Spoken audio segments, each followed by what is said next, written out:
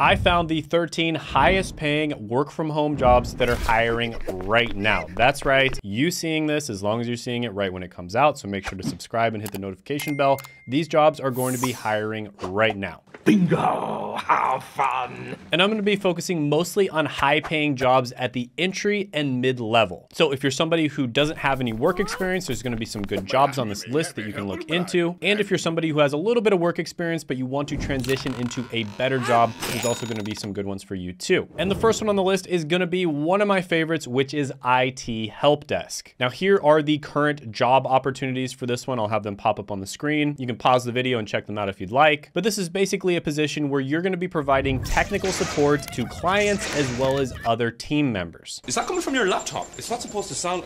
What's all that crap? It doesn't require a college degree. It doesn't require previous experience. And believe it or not, it doesn't even require certifications. That's right, you can get into this without certifications. And I know this because I've helped several people do it. And I interviewed them on my channel. You can check those out if you'd like. And a few of the students were able to get jobs in 7 days and 10 days, believe it or not. And they didn't have any previous experience or a college degree or anything like that. And also they both went through a company called Course Careers, and they have a free training, which I'll put down in the description, as well as the pinned comment below. A good friend of mine, Josh Madakor, who's a fellow YouTuber, actually does this course. And if you choose to upgrade to their premium version, which is basically a cohort learning experience where you're going to go through it with a bunch of other people, and you're also going to have instruction. And if you want to check that out, you'll get $50 off of it. And I'll put that down in the description and the pinned comment as well. But anyways, IT help desk makes about $53,000 a year as a complete entry-level position. That is excellent for something that doesn't require a college degree or any previous experience. And there are tons of different IT related jobs where you can easily make it to 6 figures or even higher, $200,000, $300,000 a year. So yeah, really good one to look into. I'll give this one a 9.5 out of 10 opportunity score. The next one on the list is going to be an email marketing specialist. So here are some opportunities for this one. I'll have them pop up on the screen. Again, if you're watching this like a week after it's posted, these opportunities probably will not be available because they're gonna get flooded by people watching this video. So hit the subscribe button, ring the notification bell so that you can be first. But this is a marketing specialist that focuses on effective email marketing strategies for companies, right? So they're gonna know how to use email marketing software, and they're gonna be crafting messages that make people wanna buy the product. Shut up and take my money. And email marketing specialists make about $61,000 a year. And that's amazing considering this is another entry-level position. You do not need a college degree. You do not need previous experience, although it definitely helps. And you don't need any certifications or boot camps or anything like that. What you do need to do is have the correct skills and make a really good portfolio. And if you do those two things, you can land a job without any previous experience or a college degree. Hot damn! And surprisingly enough, email marketing might have the best return on investment out of any type of marketing out there. They estimate that for every $1 you spend on email marketing, you actually get around $40 back. That's pretty good. And that's why newsletters like Milk Road are able to start up and then sell like 7 or 8 months later for over $10 million.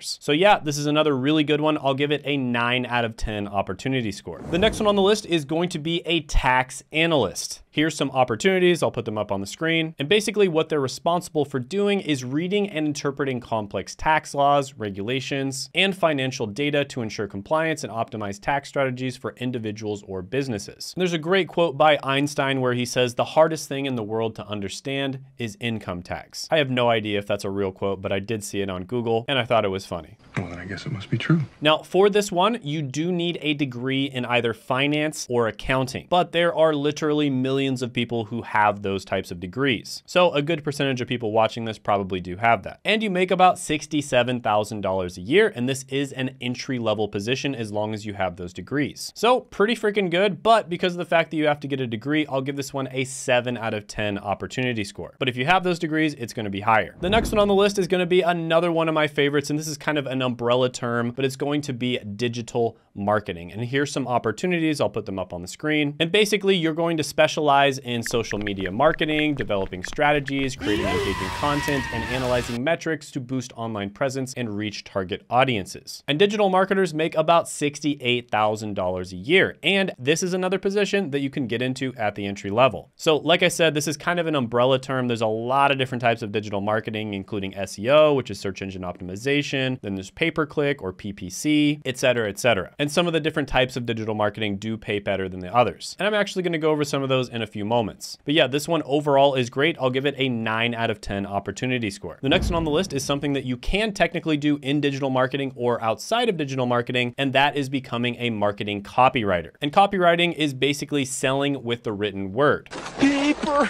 So whenever you read a newsletter, or even if you listen to a YouTube ad, chances are that was actually written out before, and that would be copywriting. And in this position, you'd make about $72,000 a year, and this is another entry-level job. You don't need a college degree, you don't need previous experience, but like I said before, you do need to have a good portfolio, right? They're not just gonna hire you if you say, hey, I've got great copywriting skills, trust me, bro. And this is also one where you can become a freelancer, or you could even start your own business. So it's one of the most valuable skills you could possibly learn. So overall, I'll give this one a 9 out of 10 opportunity score. The next one on the list is going to be a content strategist. So this is one of the newest types of marketing, and it's also one of my favorites, and it's basically exactly what it sounds like. You're gonna help brands or individuals create content in order to market.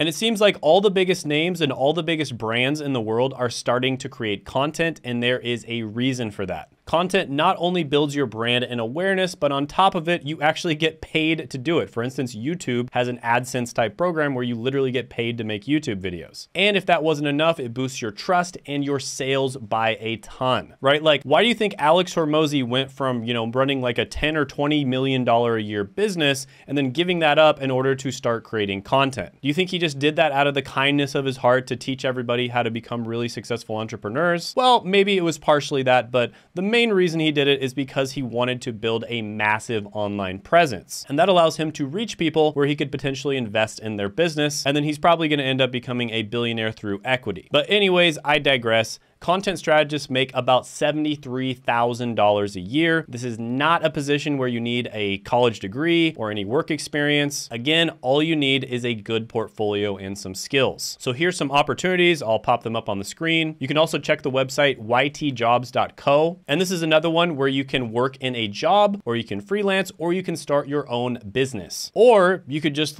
start your own brand and make content yourself. Get the camera! Get the camera! So yeah, I'm gonna give this one a 10 out of 10 opportunity score. The next one on the list is going to be a child mental health therapist. Now, I always like to put one or two of these medical related careers into these videos because everybody seems to think that you can't work a remote job if you work in medical. When in reality, there's a ton of remote jobs in the medical field. And all you have to do is check a website like flexjobs.com, where they literally just help people get remote jobs. So the only jobs they advertise are remote, and you'll see that there is a ton of medical related jobs on there. And this is one of them. So I think everybody knows what this is, child mental health therapist. You provide therapeutic support and guidance to children. Would you like a hug?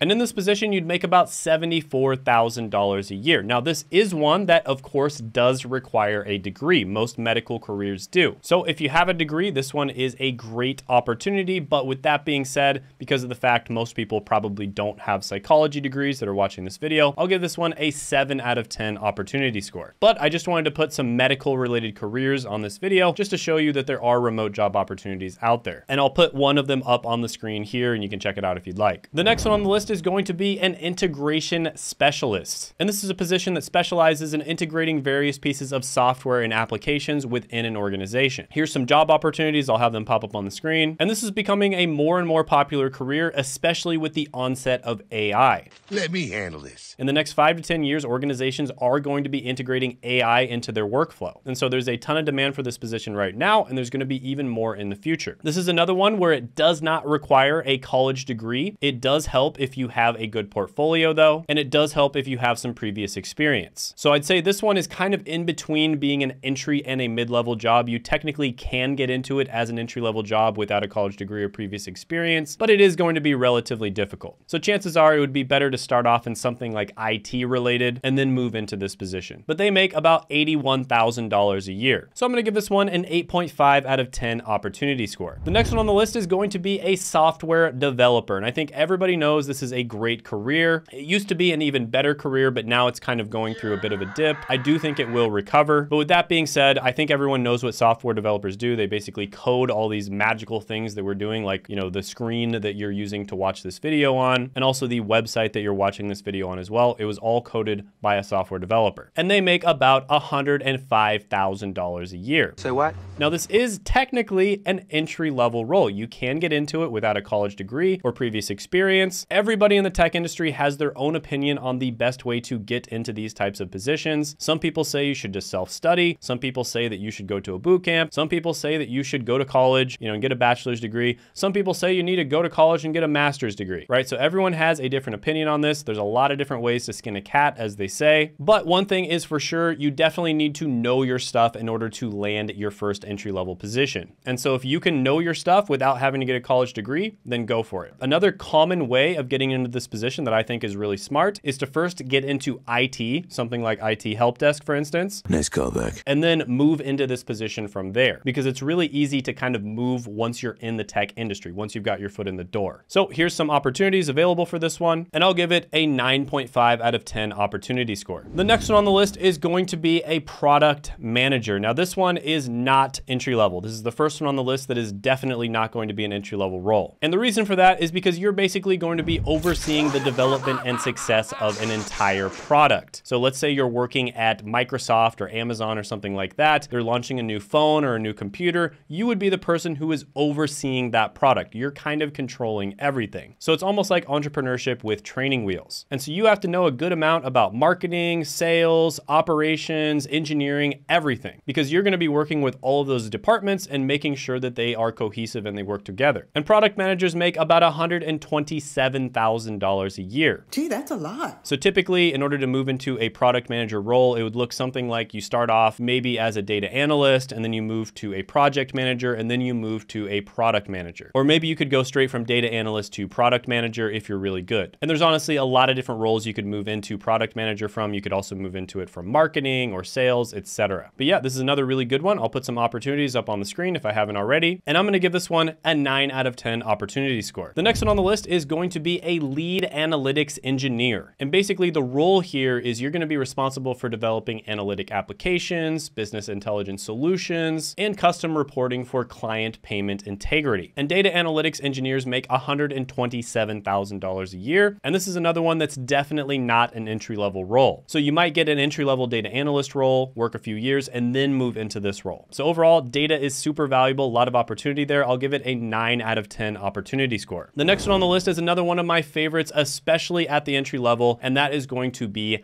tech sales. Now, tech sales is kind of an umbrella term that covers entry-level roles as well as kind of mid-level roles. But the entry-level role that I really like is called BDR or SDR, which stands for Business Development Representative or Sales Development Representative. And here's some opportunities. I'll put them up on the screen. And in a technology sales role, you would make $141,000 a year. Oh, damn. And even in an entry-level BDR or SDR role, you still make over $70,000. Damn! So this is one of those that's a bit brutal, like not everybody can do sales-related positions. But with that being said, if you're cut out for it, this is a fantastic career to go down. And I always say that sales is one of my favorite careers, whether you're cut out for it or not. I think you're gonna learn a lot from the experience. So I'll give this one an opportunity score of 9.5 out of 10. The next one on the list is going to be a medical science liaison. Now this is another medical related role, and it's definitely not entry level. It also definitely is going to require a degree. Guess that makes sense. A lot of people will move into this role and they'll come from like a pharmacy background, or in some cases even a medical doctor background. And this is basically a sales role combined with a medical role. And it's a bridge between pharmaceutical companies and doctors. So basically they'll provide scientific and clinical expertise on some new drug that's coming out, and they'll educate different medical providers. And usually they'll also bring a lot of food and stuff for you to eat, which is awesome because, you know, I was a pharmacist and I would always eat that food. Free candy!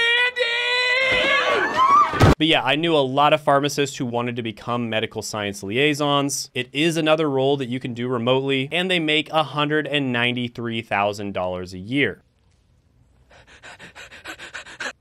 So obviously this is not going to be a good one for most people out there. So for that reason, I'll give it a 7.5 out of 10 opportunity score. But if you're one of those few people who has like a doctorate in pharmacy or medical doctor and you don't want to do what you're doing anymore, this could be a good one for you to look into. By the way, if you want to check out some other high paying jobs that are hiring all the time, I did make a video on the 17 work from home job companies that are almost always hiring, and you can check that out by clicking right here.